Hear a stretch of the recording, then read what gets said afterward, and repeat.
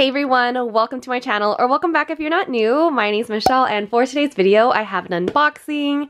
So during Black Friday I did order some planner inserts from 8LOTUS and they have finally arrived. I do have a Louis Vuitton desk agenda cover that houses a half-letter discbound. So yeah, I ordered some inserts to get ready for 2023, so let's go ahead and open this up together. So it's shipped via United States Postal Service, USPS. So there was a bag on top of this, but here is how the box came inside. And I love it. It's so nicely packaged. So first up, we have a little thank you card. We also have a little calendar card for the month of January. And then a little planner owner card. This is really cool. So here you can write in your name, contact, and then a little memo. And yeah, I'm gonna keep this inside of my planner because I don't even think I have somewhere that says who my planner belongs to, so that's really great. And then some tissue paper. Ooh, it's nicely protected. But let's go ahead and see what I ordered.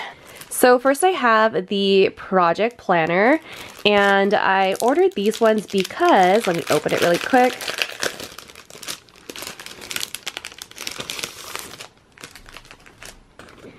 I wanted these ones because I've been taking on like a lot of smaller projects, so I really love this because you can put in like the project name, the start date, the due date, if there is a budget, how much it's going to be, and then if it was completed or not. There's a little area here for objectives, so I can put in like a couple of important notes about it, and then a little area for brainstorm. And if you're new here, I just love grid paper and line paper in my planner, so I just love how there's like a little place here for me to like brain dump. And it is double-sided, and this is going to be really great for managing like just little projects I'm taking on to make sure that I'm getting all of them done, because sometimes like I'll take on some things and then it'll be in my planner, but sometimes it doesn't happen the like same week. So this is really nice to have like the project here all on one sheet to make sure it's been taken care of and all accounted for. Next we have the 2023 yearly and quarterly overview, and let me go ahead and open all of these ones up.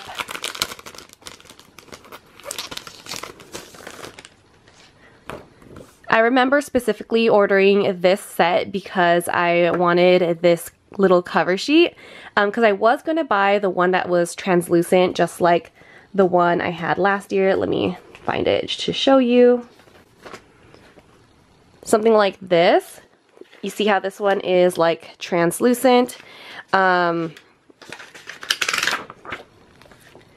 was going to order this one, but I saw that this set, the 2023 yearly and quarterly overview, it already came with one, but it's just on paper.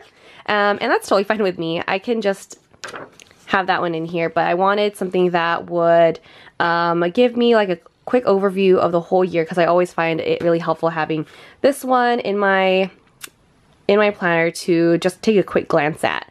So I have this one here, and then on the back we have all of the different months, so you can take note of everything, anything that is important during the year. So we have all of the months of 2023. I really wanted this set too because it really had a place to kind of do goal setting. And so we have here 2023 vision, top goals, and then here it kind of breaks it down into quarters, as you can see here. Following that, they have a sheet for each quarter. So here we have the first quarter, January, February, and March, and then a little place to kind of write next to each of the months. And then on the back, we have accomplishments, improvements, and then a little notes section too.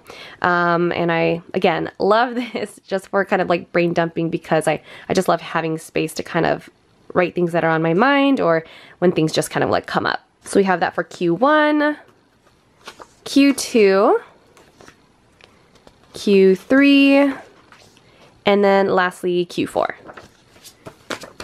And again, this one is the 2023 yearly and quarterly overview.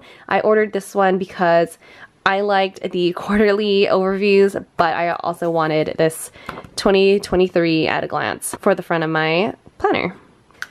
Let me put this one away. So next up, I bought some 2023 monthly planners. Again, I did buy a lot of 2023 things because I wanted to get ready for the new year, and I'm looking to do a planner setup with you guys, so yeah. Subscribe to my channel if you would like to see that.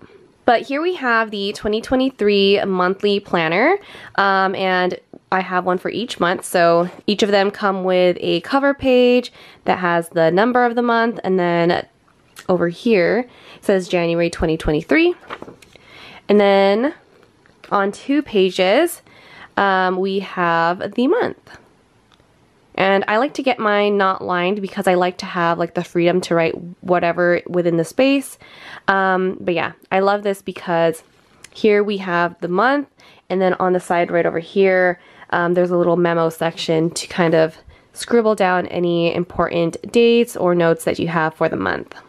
And then on the back, there is this section right over here too. So we have a little month at a glance, and then a space here, 1, 2, 3, where you can write like some priorities for the month. You can scribble down some important dates. There's a little area here for you to write down the date and then what's happening during the day, and there's 2 columns for that. And then here, you can have like 4 different to-do lists if you want. So I like to kind of break it down into like personal, work, and whatever else I need for that month. And yeah, there's one for every single month. I'm still debating if I want to keep all of them inside of my planner at one time, or if I want to just do like one and then have like the 2 consecutive months. So like having like 1 quarter at a time, but I'll figure that out later. I just don't want my planner to be like too bulky, and that's kind of the reason why I don't want to carry all of them in my planner at once. Next, we have the Today page marker. This one is a lot more flimsy or flexible than I imagined. It reminds me of the vellum paper that they have, like this one here. Actually, no, I feel like this one is a lot thinner. But yeah, this one is a little to-do marker with a centimeter ruler. I was thinking of putting it in here. I kind of like this one more from, where is this one from? From Tool, just because this one's a lot more sturdy than this one, as you can see. Yeah, I just feel like this one's very flimsy, and well, if I'm just using it as a bookmark, I think it should be fine, but yeah, it's a lot more flimsy than I thought it was going to be. Still really cute though, and it matches the aesthetic of the planner. But yeah, if you're looking for something just a little bit more sturdy, I probably would recommend this one here from Tool instead. Alright, so next we have the Daily Habit Tracker, and let me open it up so you can see it without the glare. So here we have the Daily Habits Tracker, and this one is for like a week by week basis, but you can use it for the month. So here we have some habits that you want to complete all day. In the morning, afternoon, and night. And then here you can kind of like check off Monday, Tuesday, Wednesday, Thursday, Friday, Saturday, Sunday. And then if you had done it during the week. I really liked this one compared to, say, I have another one from Cloth and Paper. I'll put a picture of it right here. But I liked this one because it kind of broke it down just a little bit more. And then I feel like the one from Cloth and Paper, I had to like write in like the date, and it was not a hassle, but I think I'm going to enjoy using this one a little bit more because I feel like it's just a little bit more easy to use throughout the week. So yeah, this is the Daily Habits, and it's double-sided, and looking forward to using this one in 2023. Last but not least, we have the Weekly Hourly. I have been eyeing this one for quite a while. And let me take it out so you can see it without the glare. So this one is the Weekly Hourly, and I love it because it goes week by week and it goes by hour. We have Monday, Tuesday, Wednesday, Thursday, Friday, and then Saturday, Sunday. And then at the bottom, we have a little area for priorities, a little memo section, and a little to-do section over here. But yeah, I really do love this because it kind of gives you a visual for like when things are happening throughout the week. And then usually the weekends are a little bit more less busy. So I love how Saturday and Sunday here is just not taking up too much space. But yeah, this is the weekly hourly, and I love them because they're undated, so I can easily switch in and out of these ones and like other inserts that I have in my collection to use throughout the year. So yeah, that's why I love getting the undated version of all of my inserts, because I don't want to use the same insert all throughout the year.